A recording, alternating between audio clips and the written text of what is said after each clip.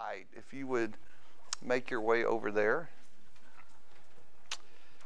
And down to our last two classes. Next week is our last class, and I think we will finish right on schedule. Let me say a couple of things about chapter 7 so you'll have a little bit of a sense of where you're going. I think that 7 really has two main sections. We'll cover the first one tonight that runs down to verse 12.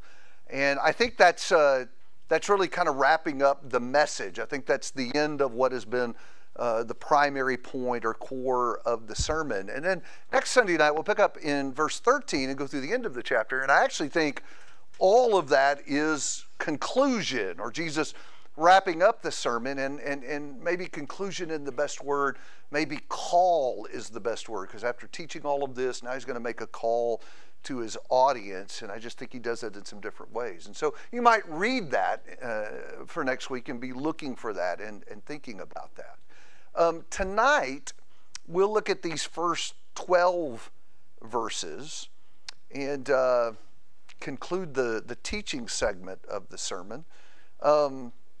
This segment has been difficult. For those who try to structure the Sermon on the Mount, these next two pieces don't really seem to fit very well in light of what he has been saying. By the way, let's just back up and refresh ourselves. What has Jesus been saying up to this point in the sermon? Don't let me down here. Yeah, so we've had that whole inside outside thing going on. How far back does that go? Come on, don't let me down. Well, so that would be in chapter 5, verse 20, where he says what? You can peek, it's okay. Unless your righteousness surpasses that of the scribes, you will not enter the kingdom. Yeah, so we've really been pressing that all the way through the last several weeks of class, that Jesus in chapter 5 verse 20 said, you need a greater righteousness than the righteousness of the Pharisees. And what we learned is that does not mean you've got to check the boxes better, but that it isn't about checking boxes. Like Susan said, it's about having a heart devoted to Jesus. And if you're genuinely devoted to Jesus, what happens to the boxes?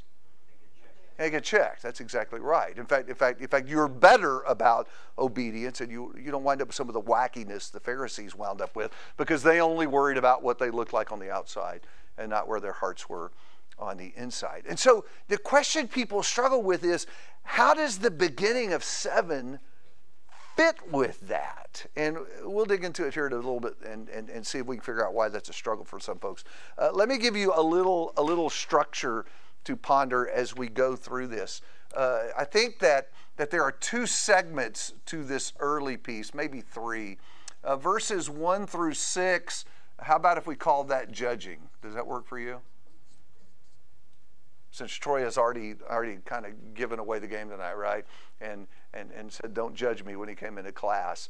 And then in verses 7 through 11, he talks about asking. And notice I left one out, right? What's verse 12? My favorite. Your favorite? Okay. I learned something about my wife tonight. I did not know that Matthew 7:12 was your favorite verse. And we'll mess with that one, because I have some curiosities about what Jesus wanted us to do with verse 12. And when we get to the end of the night tonight, we'll work on that a little bit before we run out of time. So I want to read beginning in verse 1 of chapter 7, and I'm going to give you an assignment as listeners. You can follow on your Bible or just sit back and listen to me. I want you to ponder how this segment about judging would tie back to everything we've been talking about since chapter 5 and verse 20. Or is it supposed to tie back there? Some people actually think that Matthew's just dropping stuff in here. Remember, this is a sample sermon of what the preaching of the gospel of the kingdom sounded like, and some people are like, oh no, he's just throwing that in. And I think it's giving up too quickly to say that. So since I'm making such a big deal about, now I think there's a connection, right? So let's see if we can find it together. This is chapter 7, verse 1. Maybe in our generation, the most well-known verse in the whole Bible, right? Do not judge so that you will not be judged, for in the way you judge, you will be judged, and by your standard of measure, it will be measured to you. And why do you look at the speck that is in your brother's eye, but do not look at the log that is in your own eye? How can you say to your brother, let me take the speck out of your eye, and behold, the log is in your own eye? You hypocrite. There's our word again, by the way. First, take the log out of your own eye, and then you will see clearly to take the speck out of your brother's eye. Do not give what is holy to the dogs, and do not throw your pearls before swine, or they will trample them under their feet and tear you to pieces. So, you see any connection between that and what he's been saying up to now? Yeah. Oh, and jumping right in, it gives me hope that we're going to work this out. Please. Well, you're judging yourself, so you're looking into your own heart and making it right before you can help someone else with their heart. So this whole business about judging does kind of wind up being a heart issue, and there's one word he uses there that I think is a clue that he's talking about a heart issue. What is it? Yeah. Remember back in chapter 6, don't do your religious service like a hypocrite, right? Where you're just putting on the outward show and inwardly are corrupt. Yes. Or trying to impress others. What the Pharisees did too, right? They went around making judgments or pronunciations of things people were wrong about this and wrong about that, and they went around nitpicking all kinds of little things. They judged.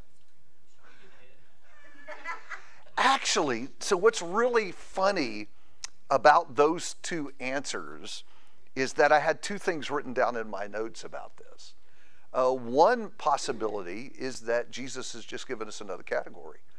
Because remember, he's already talked about lust and vows and prayers and fasting and material stuff and worry and all that stuff, and now we're just getting something else. We're getting some stuff about judging. And don't be a hypocrite that's pointing the finger at everybody else, why inwardly you're not who you ought to be. There is sort of an inside-outside thing going on there where you're pointing out everybody else's mistakes while inwardly you are still corrupted. So maybe that is the point. But you added something different to this. And I wonder too if it isn't possible that Jesus gives us this segment at the beginning of 7 as a warning that befalls people pursuing the greater righteousness. So what happens when you know things that other people don't know?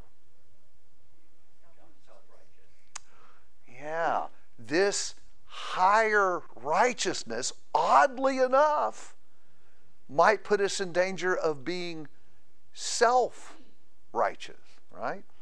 To look down on others and to be judgmental of them. And so we wind up with this big arrogant log in our eye while we're trying to tell everybody else what they're doing wrong and how they need to do better. And so in response to that, maybe it's both of those things, but in response to that, Jesus' admonition, chapter 7, verse 1 is, do not judge.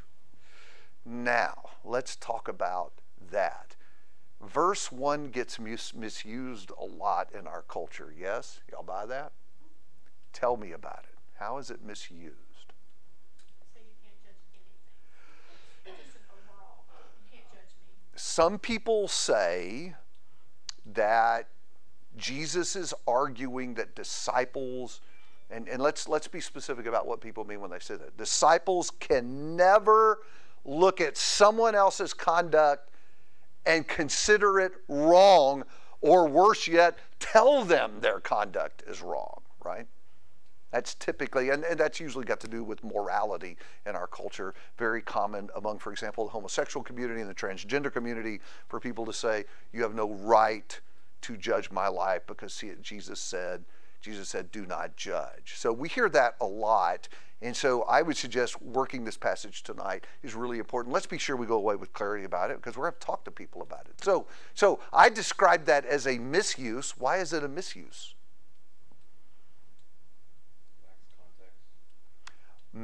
Meaning, where are you going with that? Because I can go a couple of places. I need to know where yours is. He says, once you've done what you need to do, like, clean up yourself. Like, think about yourself before you jump on someone else.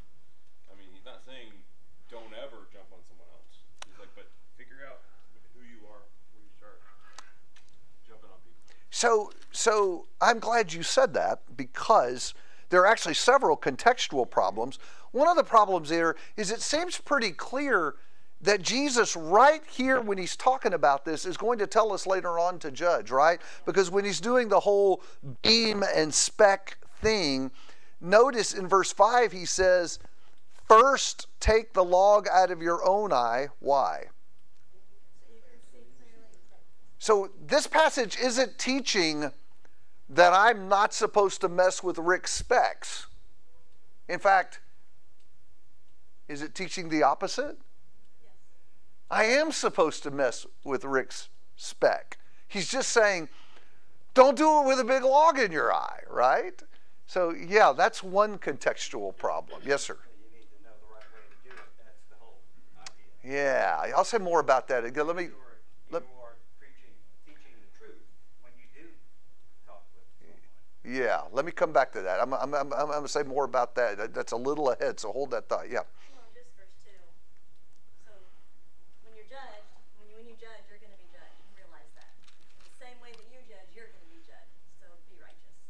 Which also would seem to imply that that it isn't about judging, but about the manner of judging. Yeah, I think verse 2 is. Verse 6, I mean, isn't there some judgment there? Because you're saying, well, that's a dog, that's Okay. a swine. I mean, So that's why I asked Mark what he had in mind. context. Because actually, if you keep working through the sermon, the problem doesn't get better. Because in verse 6, he says, don't give what is holy to the dogs. So you got to judge what is a dog. Because he isn't talking about dogs, right? Right. As much as I would be happy if Scripture take trash dogs. Sorry, dog people, I know. But you know, dogs are bad in the Bible, right? I'm just saying. Man, we're going to get posts about this on Facebook. Okay, so no, you're exactly right. He's not talking about dogs. What is he talking about in verse 6? People that aren't worthy of the People that are dogs. Come on, you can say it like it is. He's calling people dogs and pigs. Yeah, we wouldn't want to judge tonight, right? But he's saying you actually have to be able, as you think about where you're going to plant your seed, who's a dog and a pig and who isn't. That's literally what he's saying. Who is undeserving of your effort. We'll talk more about verse 6 in a minute and try to clarify some of that. But you've got to make a judgment to do that. But we're still not done. Run your eyes down to verse 15. What does that say? false prophets. Beware of false prophets. What does beware mean? Be on your guard. You got to be sensitive to the danger of being led astray by the wrong voice, which would require you to do what? Yeah, I've got to listen to a message and draw a conclusion the message is right or the message is wrong, and so based on that, whose voice will I hear and whose voice will I not hear? That requires making judgment. And look, and just on and on and on and on this could go. I mean, judgments have to be made. In fact, that's one of my problem with this. Is logically the argument it's wrong to judge is unsound. Someone says to you, Susan, it's wrong for you to judge me. Anybody see the logical problem with that? Thank you for laughing, because it is funny. Yes, they're judging me as a judger. So the correct response to that is, then stop it. No, don't do that. That wouldn't be funny. But you see the point, right? Yeah, it's a self-defeating argument, which means logically it is unsound, it doesn't work. And so to treat this text as though Jesus is saying you should never hear someone look at their conduct and reach a conclusion about its being right or wrong and saying something to them is just absolutely untrue. Yes, Rick? Many scriptures say what is right and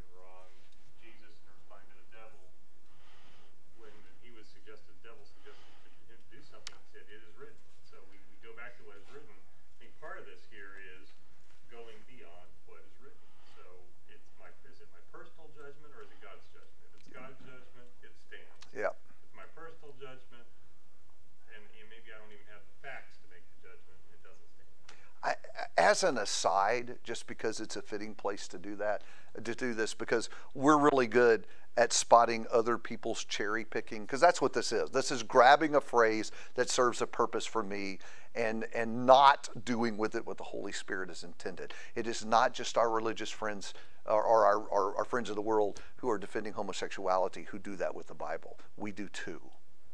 And so there's a cautionary note here about the importance of context, reading around a statement or a verse, at least looking at the paragraph or the chapter to be sure that what we're doing is consistent with the intent of the Holy Spirit who put this down. I just think that's really, really important, because this is a great example how people fall into that trap. Let's go back to this text, because what we need to know is, we know what it's not teaching. Let me ask you, what is Jesus trying to say? I think it's a commentary on how much easier it is to see other people's faults than it is to see your own. And I think that it's a warning that when you find someone else's speck, beware that you may be looking around a log and that you may have a tremendous blind spot. Yes. Yeah. I think it's a commentary on be careful of your blind spots. So let me write that down. Be careful about our judging. I think it's, it's like if your heart is right, when you see somebody else have an issue that they're oblivious to, I think a healthy reaction to that is, oh no, do I do that too? And where do I do that? Looking at... Instead of focusing on, their issue, I think a healthy thing is to turn it around and go, oh, maybe I do that. Yeah. And where do I do that? Thank you. Yeah. Okay, good.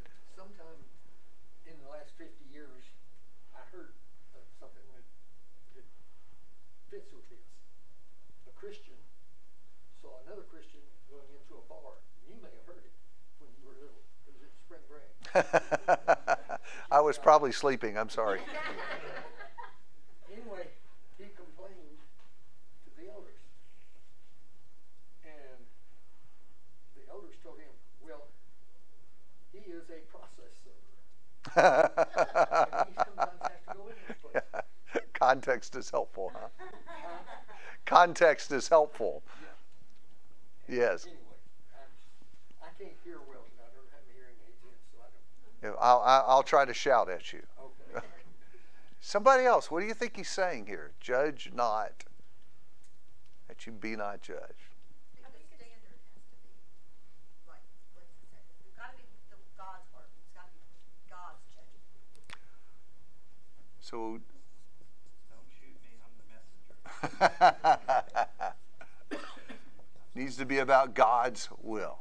Okay? Anybody else? What do you think?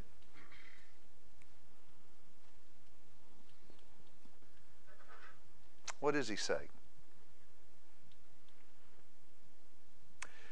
I think, oddly enough, the reason that statement's often misunderstood is because we use the period at the end of verse 1 to stop us.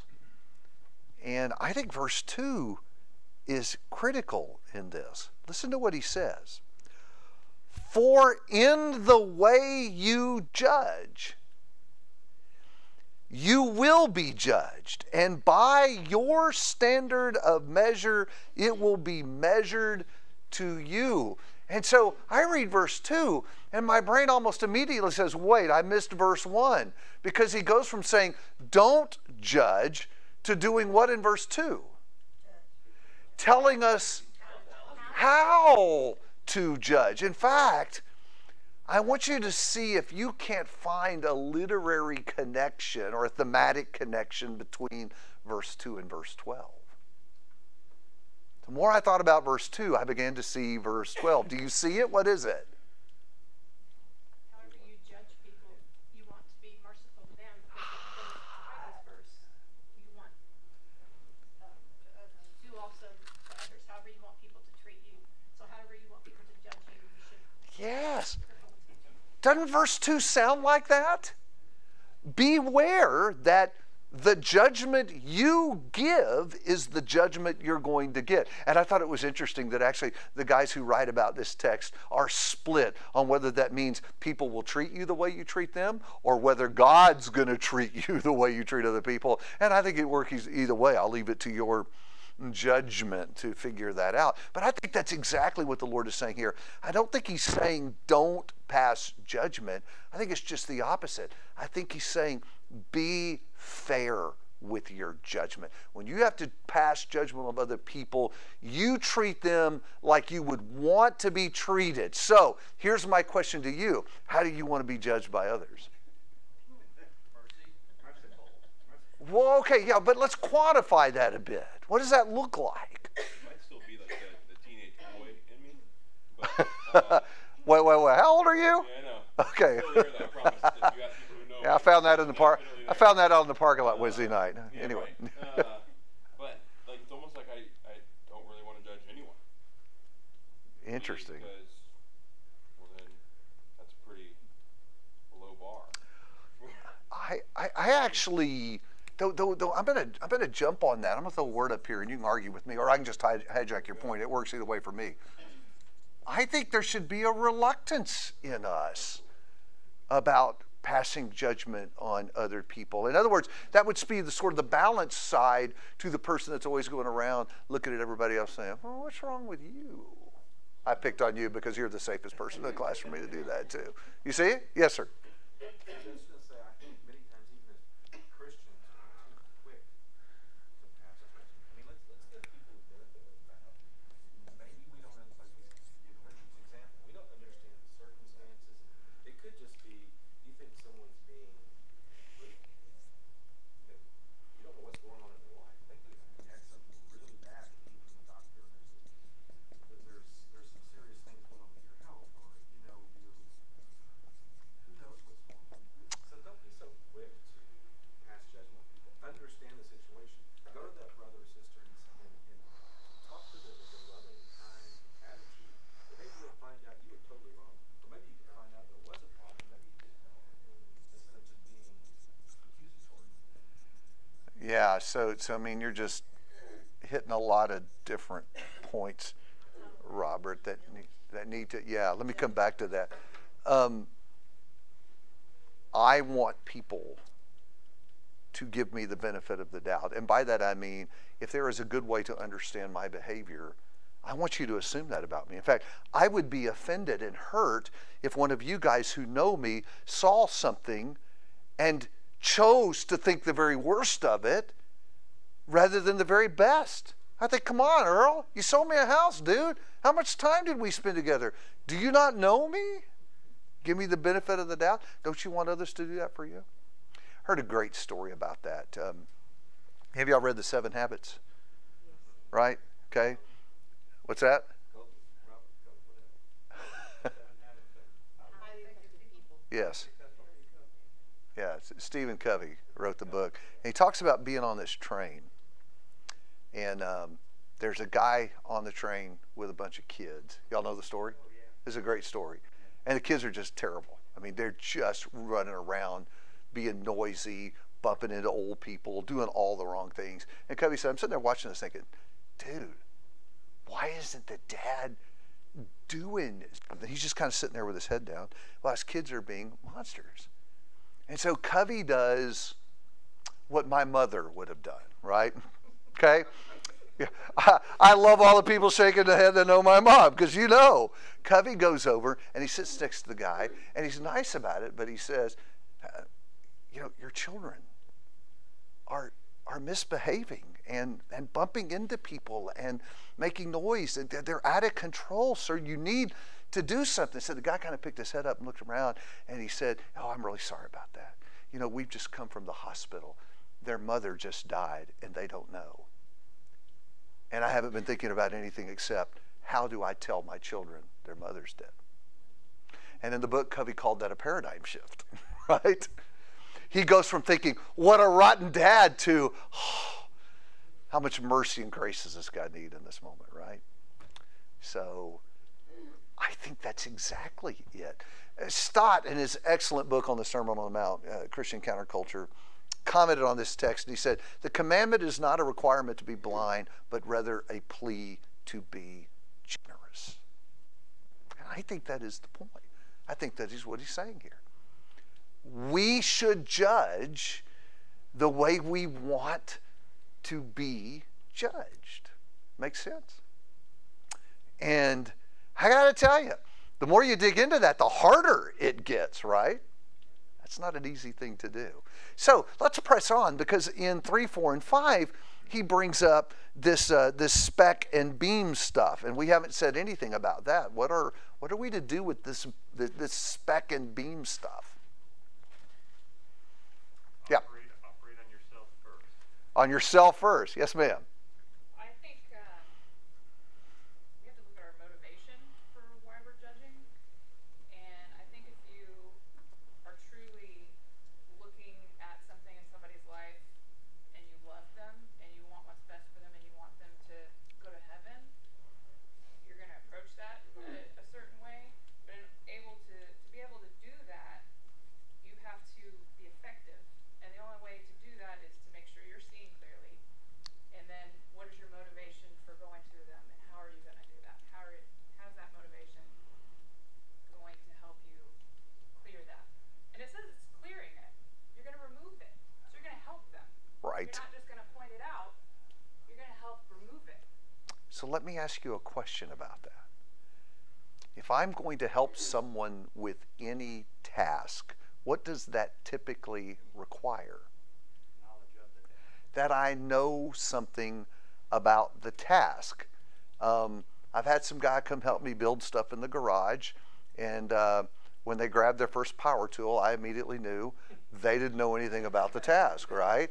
And so what you do is say, we're not letting you operate the hammer drill today. We're going to put that down over here and maybe give you a screwdriver to turn or something, right? Because they're not qualified. They don't have the skill to do the task, right? I think that is exactly what's going on here. I think Jesus is actually saying there are some people not qualified to pass judgment. Who is it? The ones with lots of logs. Sorry? The ones with lots of logs. The guy that's got a big log sticking out of his eye does not need to be performing eye surgery. In our setting, what is that? What's the parallel that he's trying to make with us? That's the figure he uses, the beam and the speck. But it reflects on what? What does it symbolize? Sin. So, now we're going to get into trouble because we're going to have big sins and small sins, right? Logs and specks. But is that true? I mean, not in the sense of consequence, but there are sometimes rather glaring, obvious violations of the law of God, and then there's other more minor tweaks to behavior we do all throughout life. I think that's the difference between the beam and the speck, and what's the Lord saying about that? David, I think it goes back to this self-reflection. You need to self-reflect first. I talked to one of my children about abuse of cell phones, because my child, the spouse was even just terrible with this. And he says, well, I've got an operator to take the log out of my own eye first. Yeah. He says, I can't say anything right now. Yeah. I realize it's an issue, but I have to take care of my situation first. Yeah, I think the person who has their own glaring, obvious spiritual failure that they are not addressing is not qualified to be trying to help other people with their speck. Now, I'm not saying you can't love somebody and care about them, but if you do not know how to get the beam out, finish that sentence. What are you going to offer to help with the speck, right? You see what I'm saying? I think that's the point that the Lord is trying to address here. And by the way, I do think this happens all the time. I think sometimes when we got big hidden sin in our life, what do we tend to do to others? Bring it down. We tend to nitpick every little thing we see wrong in their life. And I think what Jesus is saying is, listen, you don't know how to fix other people. You haven't figured out how to fix yourself yet. And so I think that introspection is important. If I've got a glaring spiritual failure, by the way, this is biblical. In Galatians 6, who is qualified to restore the erring brother? Galatians 6:1.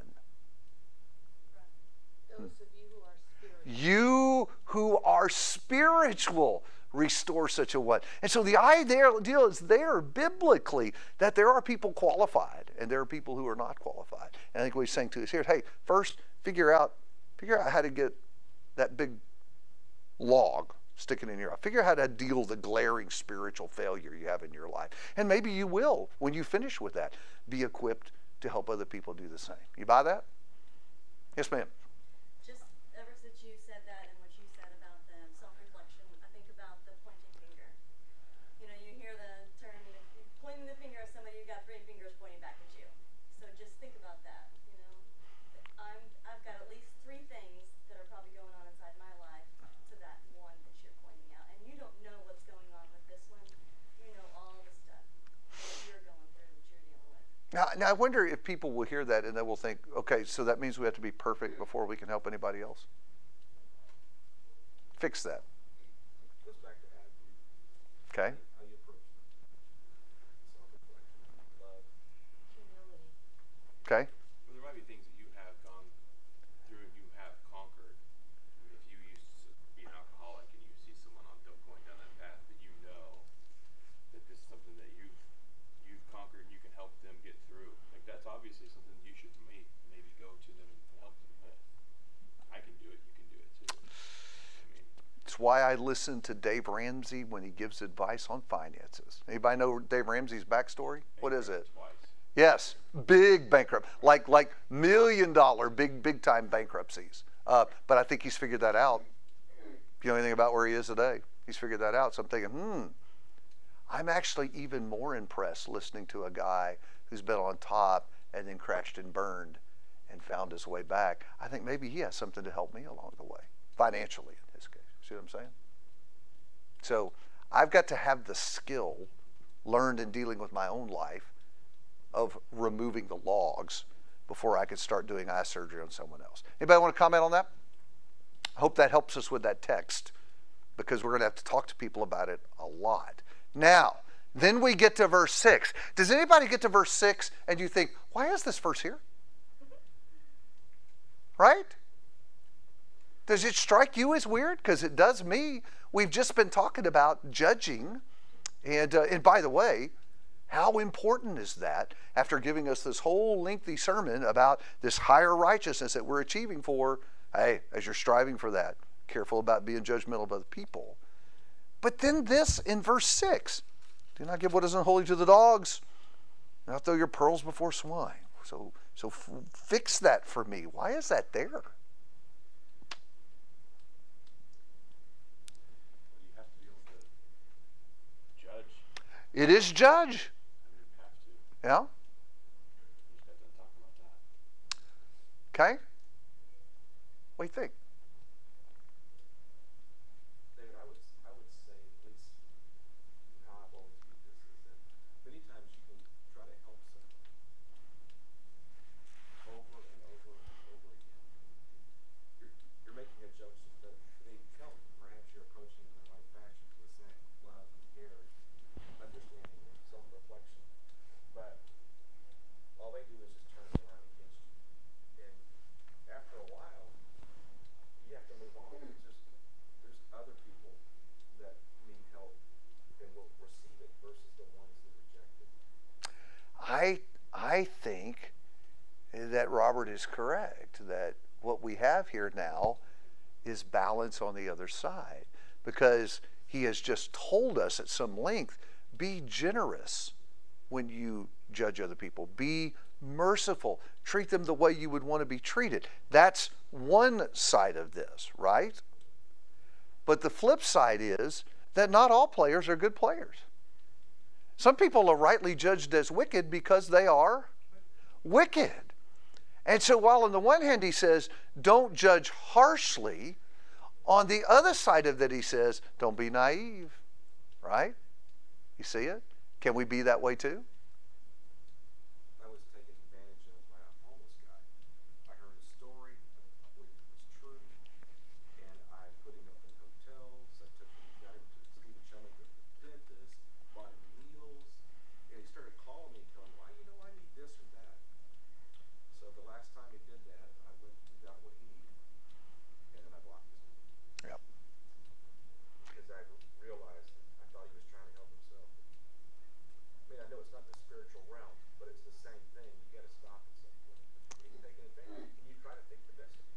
There's a difference between being gracious and generous and being gullible and naive. And I felt bad because I was somewhat angry because I had talked about spiritual matters and gone down the path of trying to help this guy pull himself back up, and it was just like, okay, I yeah. see the picture now. And particularly in this context, when he has just talked to us about trying to help other people spiritually, and this to me, this is just a painful, hard reality about evangelism. Okay, that sometimes we're talking to people who are going to be eager to love the Lord, right? Eager to serve the Lord. We've talked to people like that, Pam, right? And then sometimes we talk to people who are closed and are wicked and don't want to change their ways. And what does he say about that in verse 6? If you're talking to someone who is wicked and closed and not interested in changing their ways. Yes. By the way, who else did that? Jesus did that. The disciples were told, dust off your feet, go to the next town, and boy, they're going to be in trouble when God comes, right? The Lord taught that. And so if the Lord acknowledged there's a time to move on, there is a time to move on. Not everybody is a good prospect for the gospel. And with the limited resources and time we have, we need to make sure that we invest in the most fertile soil, right?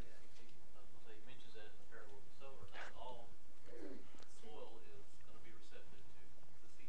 Yep. Wise as serpents, harmless as doves. Who said that? Jesus did.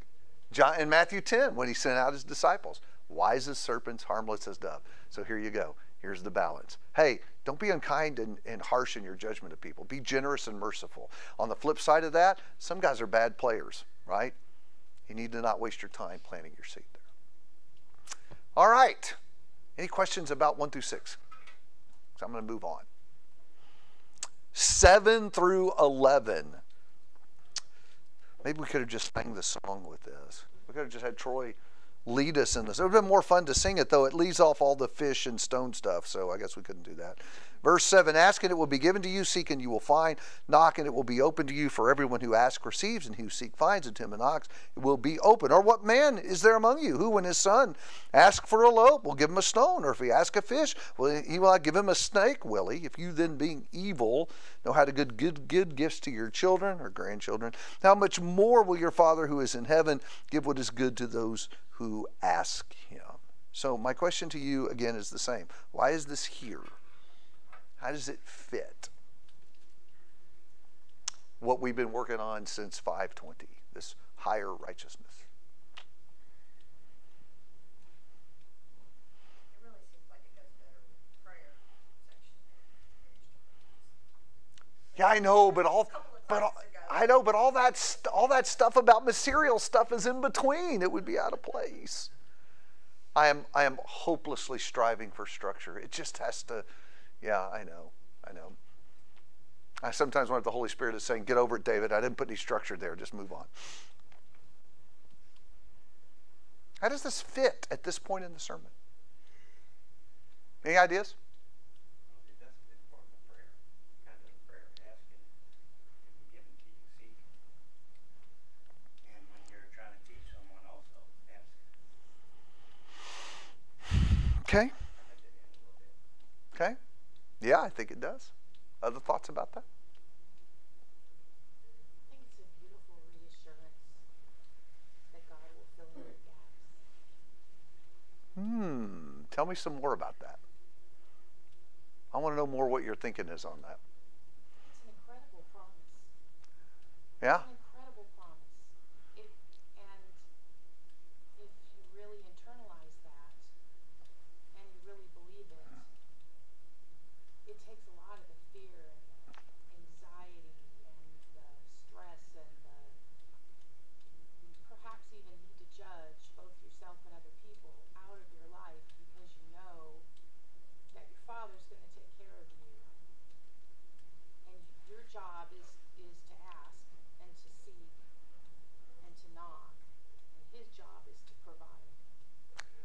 So let me ask y'all a question.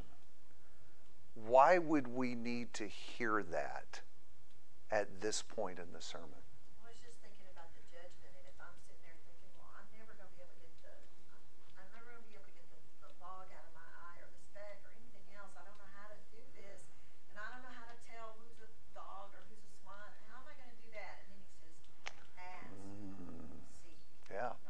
By the way, has there been anything hard before that? Anything in the, it's from 5:20 up until 7:06. Have you had anything that you thought, ooh, that's hard?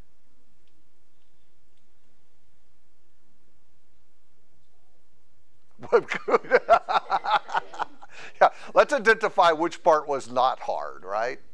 6:34, so do not worry about tomorrow, for tomorrow will take Oh, yeah. How much of that? How about just what we said? Would you judge other people? Be as gracious and merciful as you would want to receive. How about the part about loving your enemies? How about everything at the end of chapter 5 about, hey, not only do I not want you killing people, I don't even want you thinking bad about them in your heart. Let go of those bitter grudges. Oh my goodness. Every bit of this is hard. And I just can't help but wonder if by the time the Lord gets to the point, people are hearing this and saying, how do we do this? In fact, there are some people who have argued that the ethic of the Sermon on the Mount is so incredibly difficult that it is unattainable and unrealistic. There are people who trash the sermon and say, nobody can live like that. And question, are they right? Yeah, they are right. It's intimidating.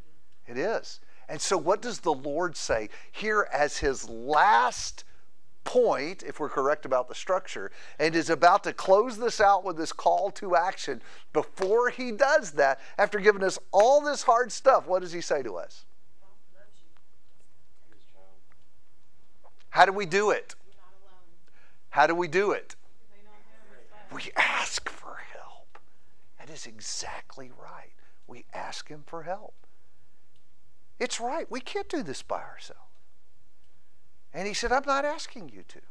I am here for you. In fact, what are his illustrations after giving us the ask and seek instruction?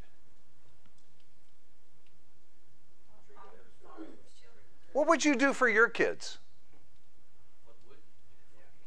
What wouldn't you do for your children, right?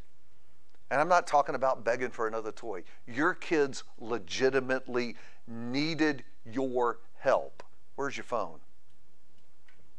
If it was a text, oh, I got grandbaby pictures. I'll be distracted the rest of this session. If it was a text from your kid, Dad, I need you now. What happens right now? You guys are leaving the classroom. You're leaving your offering here before the altar, and you're going. What can I do for my children? What's the point? God says, if you imperfect people do that for your kids, it's an argument from the lesser to the greater. How much more will your Father supply what you need? It's the perfect thing to be saying right here. It's exactly what I need. Yeah, I know I've called you to a really, really high standard of righteousness, but don't sweat it. I'm going to be there with you. I'm going to help you get through this. So what's the takeaway from that for me and you? I mean, practically speaking, what should we be doing? Yeah, we need a class on that, don't we? We just should have really dwelt on the need to be talking to the Father, a rich and meaningful habit of prayer. That includes asking. I think we pray about a lot of stuff. I just think so often our stuff that we pray for relates to the stuff that he kind of trashed literally at the end of Matthew 6, right? And what we need to be praying for is, help me to be on the inside, this person you called me to be.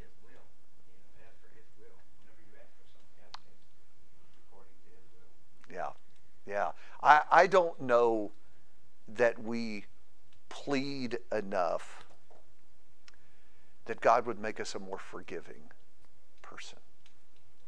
Let me get rid of this bitterness that's in my heart, right? And let me find a way, show me how to be kind to my enemies. Help me. When's the last time we said this one? Help me care less about my stuff. Help me want less earthly treasure and heavenly treasure. Help me judge people more kindly. I don't think we pray like that. And I think that's exactly the kind of prayer he's talking about here. You're going to sing the song differently now, right? Because it's a whole different idea than what I typically think is on our hearts. We pray that. Want to weigh in on that? Yeah. Sorry for another comment, David, but is this really... Okay. So you have not reached your limit yet. Okay. I'll let you know. You're still good.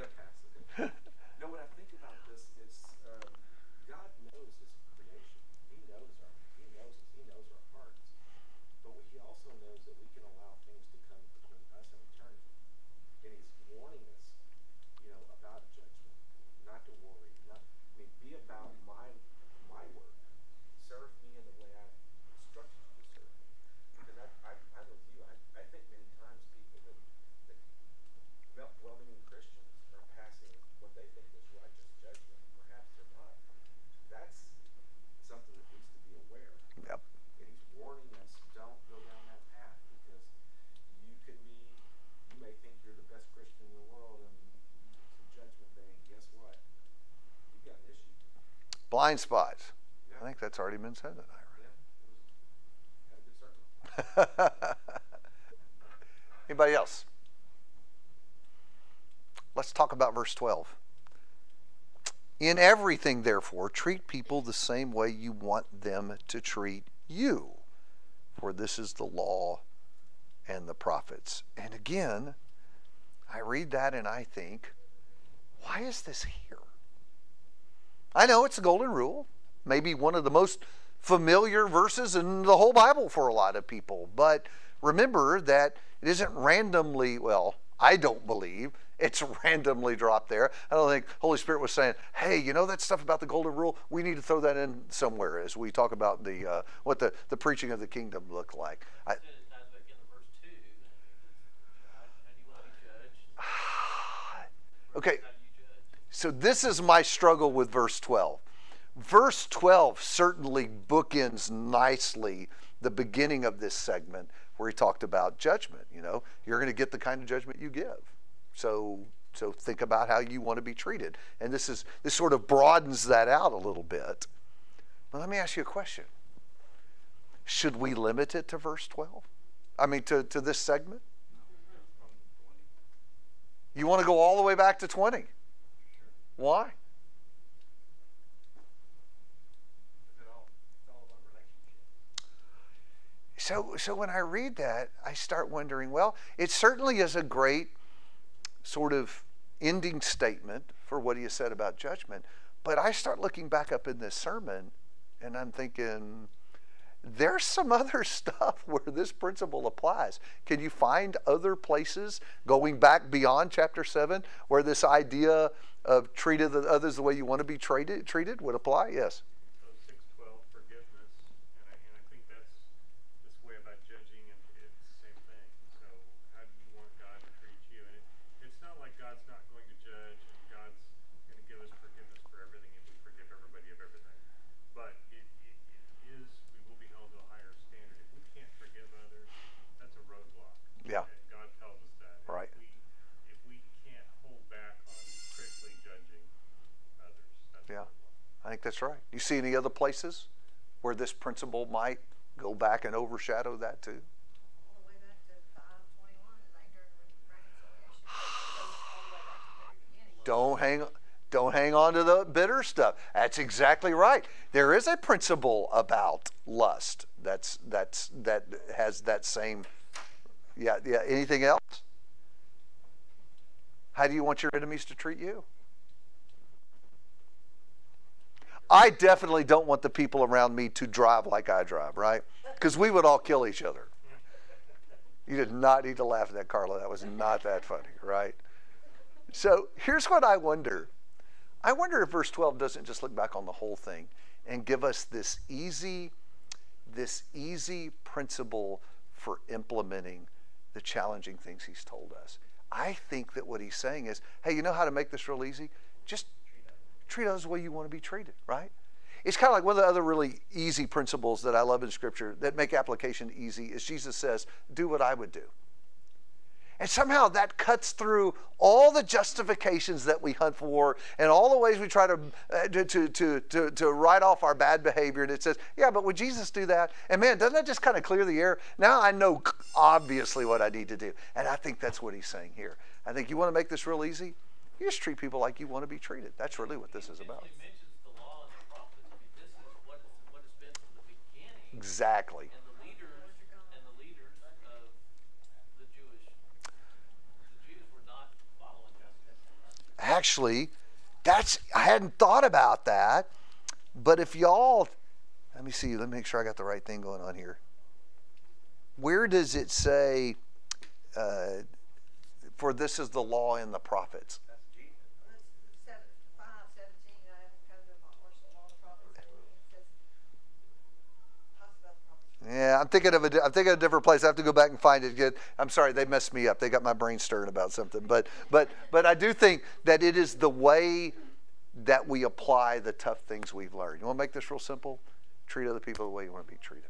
All right, so pick up at 13 in your reading this week, and let's just think about what the Lord tells us here, tells his audience, that's going to kind of wrap this up. How is he concluding the sermon? I think there's a great call here. See if you can find it. And we'll talk about it next Sunday. Last class. Thank you.